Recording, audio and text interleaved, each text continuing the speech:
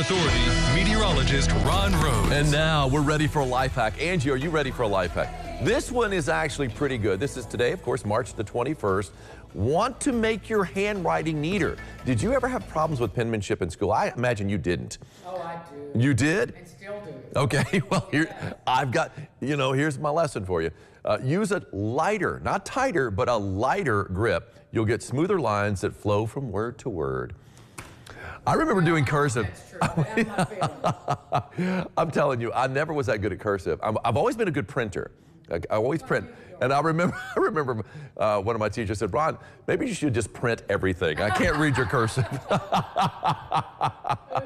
It's the way it goes sometimes. Let's take a look out right now at our Diamond Valley Federal Credit Union camera. Deaconess Gateway, of course, getting the goods on the traffic. We saw a pretty big backup on Lloyd Expressway earlier today. We had an accident. It was a multi-car accident, too, at the Lloyd and Cross Point. That's been cleaned up long ago. Looks like everything's flowing smoothly now. No problems at 66 and 69. Major interchange there on the Warwick-Vanderburgh County line. And you can see the flag blowing in the breeze right there. We've got that south wind at around 10 to 20 miles an hour, warming the air up, but not warming you up because it's blowing your body heat away from you. And we don't really have the sunshine now. We had some sun earlier today, not so much right now. Although in some spots you might see some veiled sunshine. Northbound, southbound bridges. Of course, those are important bridges there on Highway 41 crossing over the mighty Ohio River. 40,000 cars and trucks go over those bridges on a given day, on average anyway. And there's the mighty Ohio, as seen from on top of Fifth Third Bank from our Superior Ag camera. Right now, the temperature at the airport on the north side of town, 48. We've got a south-southwest wind at 9 miles an hour.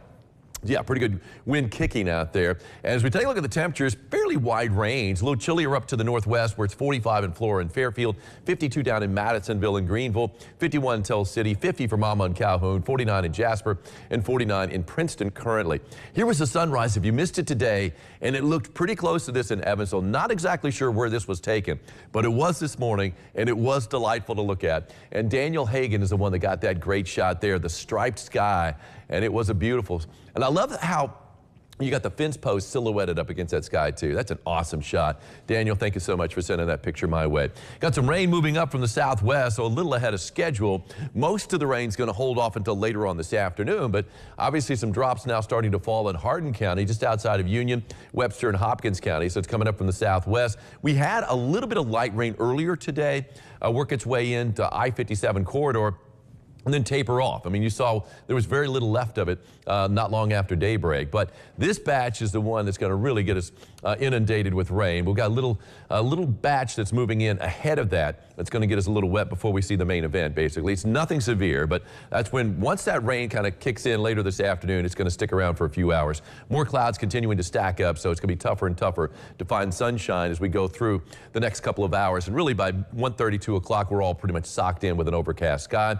Future tracker really not putting a lot of credence in that rain that's coming through right now. I think it's going to be a little ahead of schedule. And you got 4 o'clock pretty much right on top of Evansville, even some heavier pockets. And once we hit like basically the mid-afternoon hours, we're pretty much socked in with the rain as it continues to work its way from west to east across the tri-state. Again, some heavier pockets. Not really expecting any thunder. You might hear a rumble or two.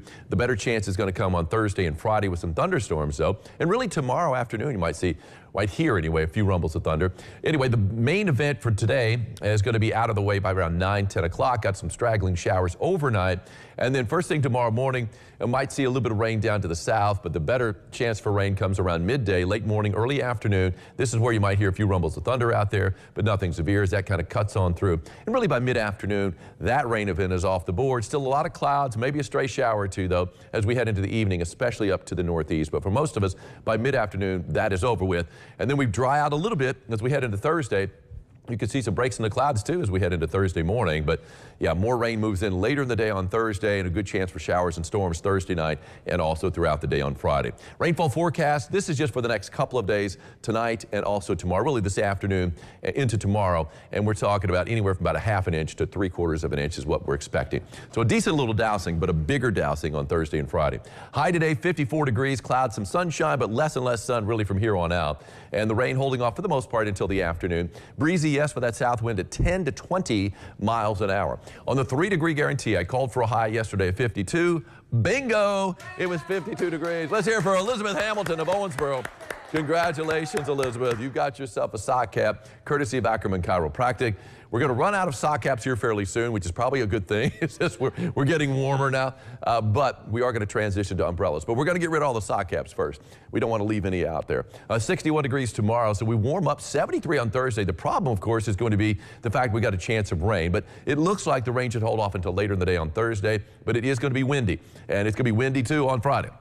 And wet. Got a good chance of rain on Friday. And then Saturday and Sunday. Now, you see the chances for rain in the morning on Saturday, though. Most of the rain's going to fall before daybreak. And then on Sunday, it's going to be late in the day. So a good chunk of the weekend, Angie, is going to be dry.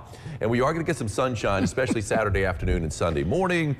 But yes, a lot of wind out there, but it's not going to drop. Today we started below freezing at 31 here in Evansville. Some places even colder, and we've been below freezing the past several mornings. No more below freezing temperatures for the rest of the 7 days. Well, let's hear it for that anyway. Yes, thank you, Mother Nature, for that, right? This is a great shot from last night, the first sunset of spring in Owensboro. I love the birdhouse here and the silhouetted fence. I love how you can look through the fence and see that sunset last night. Lisa Black got that from Owensboro. Lisa always sends in some really cool shots. I love the way she framed that one up. Good one. Beautiful. Thanks, Lisa. Good job. We will be back with more local lifestyles. Friends of Sinners up next. Great story.